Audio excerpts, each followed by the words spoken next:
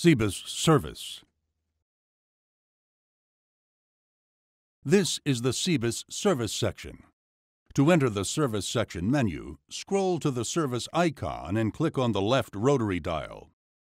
In the Maintenance Recorder, you can see when your next service for engine oil and hydraulic oil are based on the amount of hours remaining. The engine oil should be changed every 500 hours, and hydraulic oil changed every 1,500 hours. You can reset these service intervals by scrolling over to the Reset menu, selecting either recorder, and then select the Yes option. You can also go into CEBIS and view all of the onboard diagnostics. The onboard diagnostics gives you vehicle information, information about the software versions, CEBIS parameters, engine diagnostics, various alarm lists, and removable media or data that is on board in the CEBIS and data cards. To enter into this menu, scroll over to the icon and click the rotary dial.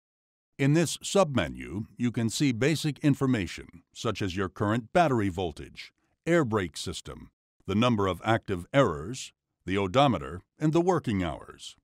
You can also see the certain engine parameters such as fuel consumption, cooling water temperature, charge air temperature, engine load, charge air pressure, and fuel supply pressure. You can also go into the transmission menu and look at all of the current transmission ratios, oil levels and oil pressures, brake pressure, and the brake pressure switch state. In the hydraulics menu, you can see the hydraulic level and the condition of the filters for the steering, hydraulics, and return line filter. Through the axle menu, you can view the axle oil pressure and oil temperature for both the front swinging axle and the rear rigid axle. Finally, in the Clause Sequence Manager menu, you view the sequence display. To view the current software versions uploaded to your tractor, enter the Software menu.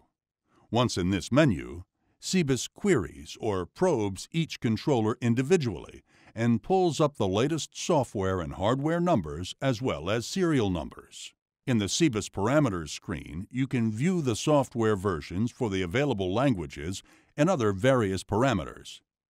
To review any engine error codes, select the Engine Diagnostics menu. If there are any active error codes, they will show up in CEBIS on this screen. The next menu will show you an active alarm list. CEBIS will keep the active alarm lists in memory until you cache them or clear them out. You can also set the maximum number of alarms that will stay in memory. An alarm filter can be set based on whether they are an error, warning, or informational point.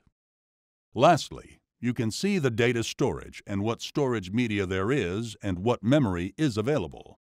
On the telematics side, you can turn telematics on or off just by choosing either option.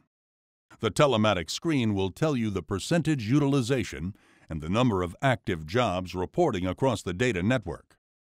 CEBIS also tells you what mode you're in. It also gives you additional information about the SIM card, the server or network provider, and what your signal quality is for cell phone strength. The last submenu is for calibration.